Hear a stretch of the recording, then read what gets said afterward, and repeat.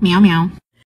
It's August 6, and today in Philippine history, Fedel Mundo died in 2011 at the age of 100. She was born in Manila to Bernardo and Paz del Mundo. Her father served in the Philippine Assembly as a representative of Tayabas. 3 of her 8 siblings died in infancy, and she had a sister who died of appendicitis at age 11. So all of these personal tragedies inspired her to become a doctor. She finished her medical degree from the University of the Philippines in 1933, graduating class valedictorian. She passed the board that same year. I think she placed 3rd.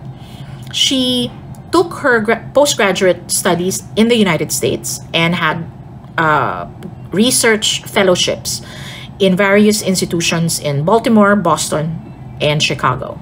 She returned to the Philippines in 1941 and volunteered for the International Red Cross.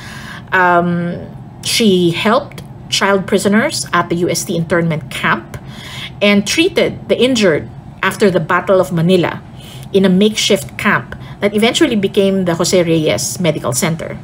She was an educator and a researcher. The incubator made out of bamboo, which did not require power, is credited to her. But her dream was to create a private pediatric hospital.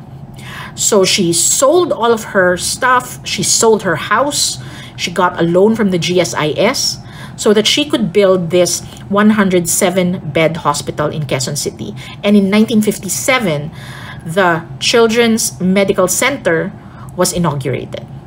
We know it today as the Fedel Mundo Hospital. She never married, she never had children of her own, but because of her devotion to medicine and to public service, she was actually the mother and caregiver to a certain degree to thousands of Filipino children. O, diba?